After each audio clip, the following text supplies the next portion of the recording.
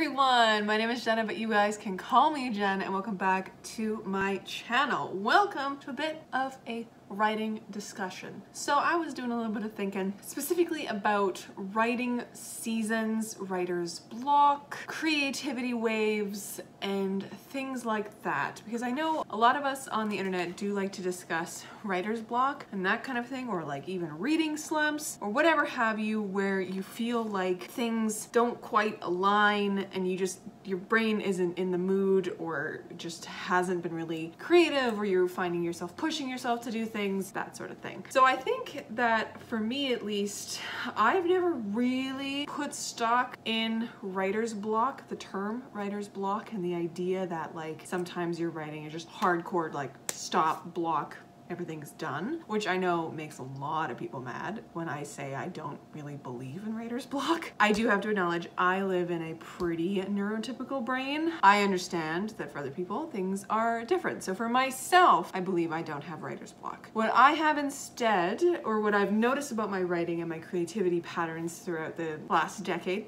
or however long I've been properly writing and paying attention to my writing self, is that I go through creativity seasons, and it's often tied to my mental health. Of course it is. But that's kind of what I wanted to talk about today. So the idea of me as an unpublished author or writer, author and writer, I undergo a lot of creativity seasons, and often they don't really line up properly with like spring, summer, fall, winter, that kind of a thing. For me, my creativity seasons line up more with mental health waves and big events in my life, or big changes, etc., etc. So I don't really have much to say on writer's block. It's a very similar thing to a book slump or a reading slump for me, in that I don't experience it in the same way that other people seem to, where it's like a hard stop. Everything just kind of ends and you can't really force through it. It feels like you're up against a wall. If I find myself reaching that moment in my writing, that means that something needs to change for me. So either if I find like the writing isn't coming as smoothly, or something's just not working and I can't figure out what it is, I need to backtrack to where it was working in the story and figure out what went wrong. So it's a lot of just like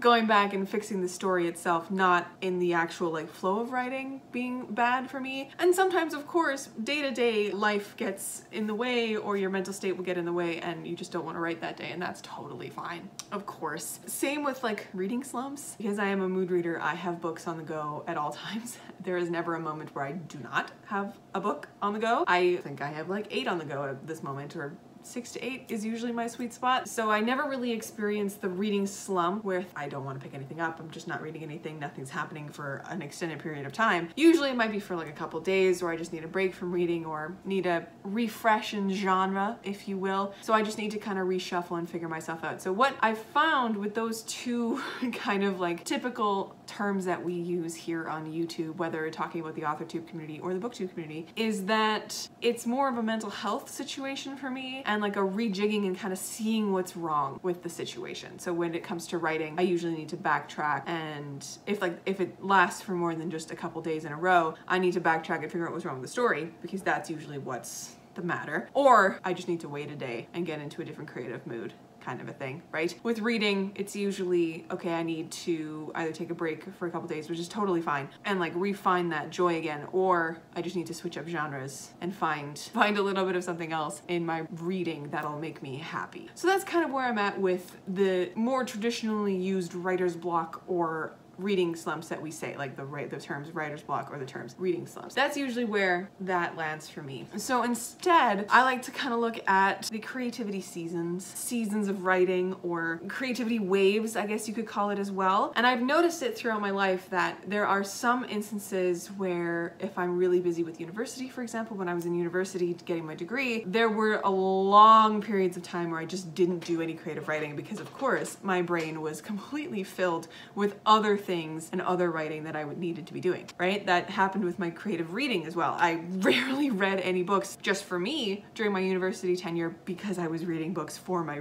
university tenure, right? So I didn't have the time or the space in my life to devote for those things. I did notice a lot that when I would get back into the mood for writing, or get back into a new creativity wave, or experience a lot of like inspiration and like drive and motivation to write, then I would kind of stick with it for a longer period of time. Most recently recently, I guess I could probably say, like, once I got out of university, that kind of became more of a common thing, was when I would be in a full creativity mood to work on things like that, because I stopped having all of that academic pressure and writing and reading to do. I had more time to do things for myself. And with my job that I had, I found, because I was leaving at the end of the day, or leaving at 4:30 whenever I left work, I had the space to do whatever I wanted. University never let that happen, right? Because there's always something to do at university. So having the space once I left work, or once I left the academia sphere and then became a part of the working sphere, opened up so much creativity for me, which was so exciting. Like, I got to be able to participate in NaNoWriMo for the first time properly without having to worry about the 8,000 papers that I had going on.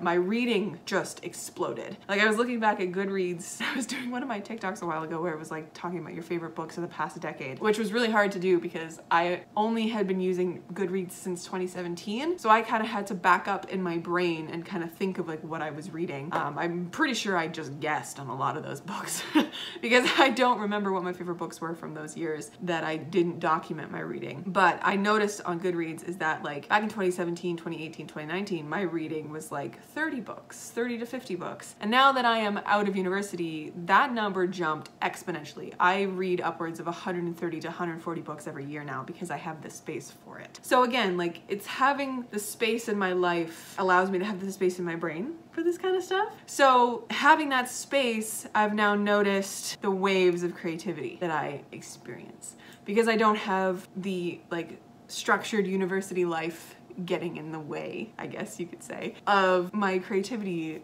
spikes and spirals and stuff. So it was a lot of like reading in the summer and writing in the summer and then going back to academia in the winter and fall and all that kind of stuff. So that would kind of structure my life that way. But once I'm out of university, that's when I noticed the creativity waves. So in 2020, I experienced one of the biggest creativity waves that I've ever had, which was wonderful. Mainly because of the pandemic, I was partially laid off of my job, so I was working maybe 10 hours a week. I had all the time in the world. I was alone at home taking care of my dog because my parents were still working. All this kind of stuff lined up, and I participated in Camp Nanos. I had so many ideas brewing in my head, and I just was creating all the time, and it was just so wonderful. That's also like a period of time where I was really working on my YouTube channel because I had started in 2019, so I was like really getting into it in 2020. Things were just really working. And I rode that wave of creativity well into 2021, but then when I started working again and life got busier and I was now working 30 to 40 to 50 hours a week, my life got a little bit stuck. My creativity stuck, and I experienced one of the creativity waves dropping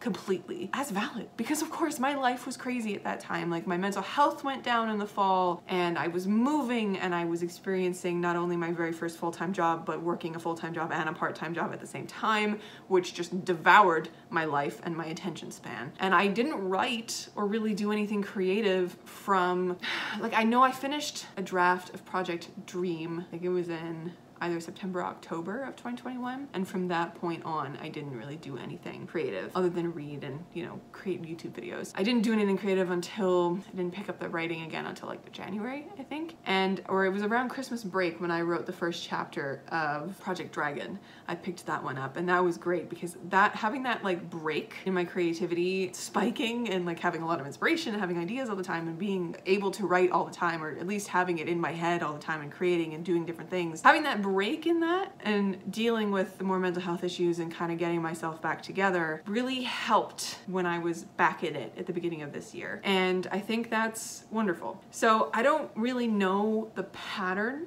of my creativity seasons. Looking back, I can kind of see the correlations between life and my creativity patterns, because obviously the busier you are, the less creative you are, or the less time you have to be creative. Not necessarily the less creative you are, it's just the less time you have to actually be creative, right? Or enjoy little things, because you literally do not have the time for it. So I think that's what I've really noticed.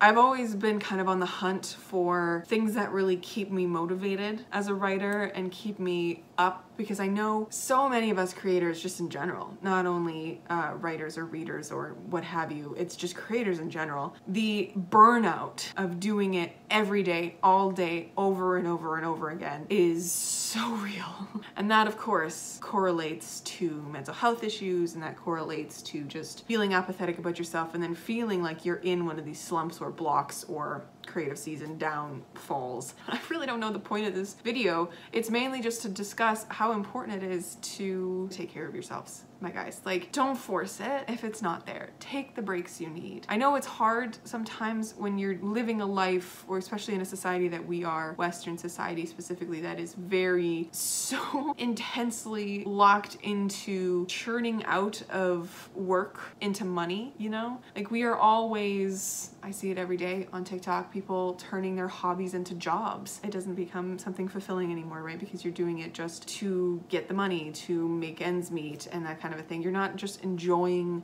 the creative adventure of things for yourself. So again, that leads to burnout. And it's just, we live in such a crazy society that I think oftentimes we need to kind of take a step back and really look at ourselves and look at our creative seasons, if you will, to really see how best to take care of ourselves. So I know now from looking back at my past couple years that this time of year that we are walking into the fall season and then the holiday season after that. One, my mental health is usually bad, thanks to seasonal depression. Second, that this is usually the time of year that I have been structured, thanks to the academia world and having school start at the same time every year. I have been structured to be less creative around this time because I've done it for 21 years from school up to the end of university. So I know that the fall into the winter time next year, because mental health is not there and because I'm structured to be less creative during these times, that I need to be kinder to myself during these times. And I need to not worry as much if I don't hit my imaginary deadlines that I've given myself, because I know I'm more creative in the spring and summer, because that's when my brain kind of wakes up a little bit. So even though I don't quite know my patterns yet, because there have been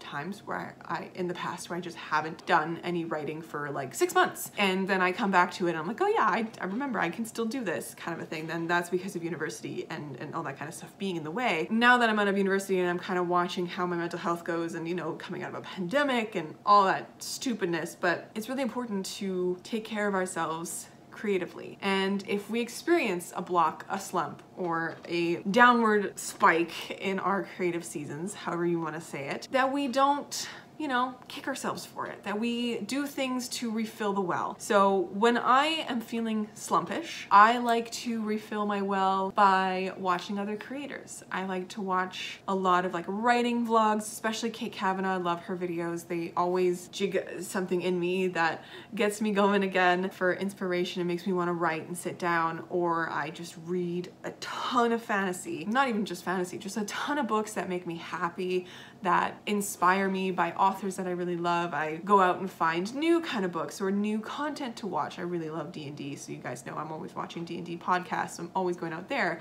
watching new TV shows, watching new movies, just kind of giving myself the space to be influenced by all these different pieces of content and media, of course. That's what I love to do there. And I also find that keeping myself accountable, if I do want to hit goals and stay on top of myself with the productivity, I love the fact that I have you guys to do that with, because I do usually a weekly live stream where I talk to you guys on Saturdays. We do some writing sprints together. We usually do about 4. It's doing those little things to keep myself in a writing mood, even if it's not continuing out throughout the week. I know I have those points every weekend, almost every weekend, depending if I'm in the city, that I come back to, that helps me stay kind of in the groove of it and making it more of a habit and a regular thing rather than something that I would do in a very condensed amount of time when I could, you know? Does that make any sense? NaNoWriMo and NaNoWriMo-like events are all well and good because they obviously, you know, people band together, you get the motivation for this kind of stuff, and then you write every day for 30 days straight. But when you do something like that, you also have to give yourself leeway after that's done for a break, right? And I'm actually really glad that NaNoWriMo is a November thing, because it's like the last hurrah of the year that you can get the creativity out. And then what's next? December, holiday month, right? That is the month where most people are so busy. Things are coming to an end. There's holidays, there's all sorts of stuff going on that you can relax a little bit into going into the new year and resetting goals and that kind of a thing. So I like that NaNoWriMo was at the end of the year, but again, I find that doing writing exercises like that, I have to remind myself that that's not a realistic everyday thing that I can do for an extended period of time. A month is about as long as I can do that for before my brain starts to fizzle out physically. So though I love doing that, as you guys know, I did that writing a 70K novel in 30 days challenge for a second story. I love doing those kind of things and keeping myself accountable, and like, you know, I did that through vlogs and TikTok and whatever. I think the accountability thing is huge for productivity. Then it's not just yourself making you do it, even though it is mainly yourself making you do these things. It is other people having that expectation of those updates every day, or, you know, a vlog at the end of it that you keep promising your followers, or in the simplest of forms. I know my friends recently participated in NaNoWriMo when I didn't. I think it was in 2021 because I was not in a headspace to do NaNoWriMo for the first time in a long time. I watched the two of them go through NaNoWriMo and update each other every day, and just having like a friend to do it with is just the best in like the most basic form. Just having someone you can update every day, and like if they can come and be like, oh, have you gotten your words done today? Having that accountability is amazing. So I think what the point of this video has become, as I keep talking about it, is take care of yourselves when it comes to creativity. I know a lot of us on the internet are, you know, content driven and numbers driven and all this kind of stuff. I myself fall into it all the time. This past month, my numbers and my views have gone down like crazy. Like, it's been like all summer my views were going up and up and up and up, and September hit and they just dropped. And I don't know why. I'm assuming it's because, like, again, people kind of in seasons of watching stuff and it's back to school and that kind of a thing, so it's just kind of reflecting universally. I'm not entirely sure, but it's one of those things that I always have to remind myself that it's not about the numbers. It's not about churning out content all the time. It's about doing something that I really enjoy. And I really enjoy talking to you guys about books and having you guys comment on my videos and having you guys show up to my live streams. That's what fuels me to keep creating for you guys, even though sometimes I feel like I'm in a creativity slump and I don't know what I'm doing. When it comes to writing specifically, guess is why you probably clicked on this video, because I probably will title it like a writing discussion, like writing writer's block or something. There's something that we can always do, and it's just pay attention to ourselves and see if we are, you know, in those writing seasons, or, you know, experiencing something where we just need a break and we just need to take care of ourselves. I don't know if this is coming off of me, you know, having a therapy session earlier today and just being very aware of my brain right now, but we just collectively need to take care of ourselves, my guys. And I hope that you guys are out there taking care of yourself as well. This is totally veered away from the talk about writing writer's block and slumps and writing seasons, but I think it's so important when it comes to creativity is that we don't want to force it at all times. I know it's hard when we're working on deadlines and that kind of stuff, but still, even within those deadlines, in a shortened space, taking care of ourselves is number one and should always be number one. You come first, right? So who cares if you're sitting in a writing slump or a reading slump or a writing block situation where like things just aren't working very well. Take a little bit of a break and give yourself the space to be okay with that break, you know? Because I know it's it's so hard when you see other people out there doing things and hitting milestones. You're not doing it because of many millions of different reasons, right? I know it's hard to not compare ourselves to other people, but it's really important. That's kind of where I want to leave it for now in the giant discussion-y section of this video. I also wanted to add on at the end of this video kind of a writing update, if you will, for myself, because if you guys have been following me for a while, y'all know I like to do these a little periodically, little writing updates, but I think because of the topic of today's video of, like, you know, creativity waves and creativity seasons, I know that I need to be kinder to myself going into the season, and that's okay. I have a lot of goals, as you guys know if you've kind of been watching my vlogs or if you've been hanging out on my live streams and stuff like that. I have a couple goals coming to the end of this year that deal with like pretty big things. Like, I would really like to get a second story, my book, my cozy fantasy book that's going to be coming out in 2023 hopefully, ready for an editor. Perhaps another pass of beta readers ready for a potentially early 2023 publication day. Knowing myself and knowing that this is usually the season where my creativity dips, I just have to remind myself that that's okay if I don't hit all those goals right away. That's one thing. A second story is going to be coming to you guys in 2023. I am really hoping for early 2023. Maybe not necessarily like winter, but like maybe spring is probably where I'm aiming for. Hopefully soon after that, I'm gonna have the second book in that series released for you guys. So I'm also hoping that I'm hoping that I will be able to participate in NaNoWriMo this year and do the second book in that series for NaNoWriMo this year, so I can have that draft undergoing and hopefully will be released to you guys maybe in the fall of 2023 if all things line up right. That's kind of, you know, self-publishing journey, me having to figure out things, but it's exciting. As for my middle grade that's been on query since the beginning of 2022, it's still on query. Another goal of mine is to actually properly write a synopsis for that book and revisit the beginning of that book. I don't know whether I'm gonna be able to do that in the end of the year, maybe in October, because I don't really have anything solid going on in October, but I want to revisit the beginning and make sure that it's like as snappy as it can be, and I want to revisit my querying properly because I've kind of taken a back seat to it. I'm not as actively out there querying as much as I probably should be, but I also need to write a synopsis for it so that I can start querying more people who require a synopsis, because I've been putting that off for literally 9 months now because it's September. Those are the main writing goals that I have going on right now. For Project Dragon, I wanted to have a draft done by the end of summer, but that's just not happening because it's already fall. It's literally the first day of fall and I just don't have a draft.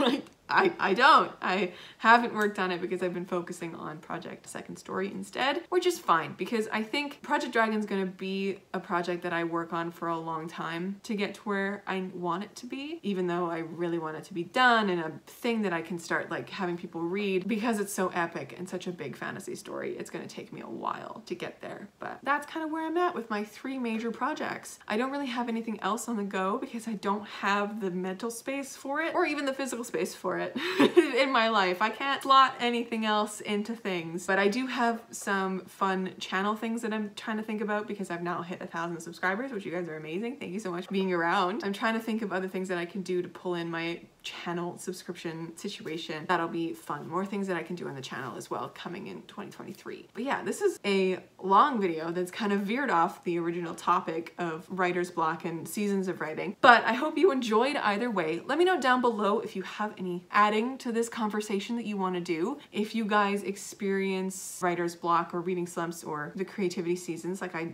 kind of described in today's video, and what your thoughts are about it. Also, I guess most importantly, tell me your favorite way to refill your creative well. What is one thing that you love to consume, whether books, whether it's a new genre of book or a new TV show or something like that? What is one of your favorite things to watch or do or even go outside and do to take care of your own self? Because I would love to know, and I think we should talk about that more often on YouTube. Either way, my friends, my throat is sore from talking, so I'm gonna leave it here. Thank you so much for hanging out with me. Make sure to like and subscribe and join me on this journey. Let me know down below also if you're excited for a second story, because I will have more on that at some point, I guess, for you guys as things start kicking into gear. For now, I'll catch you in another video very soon. Stay kind and keep on reading and writing.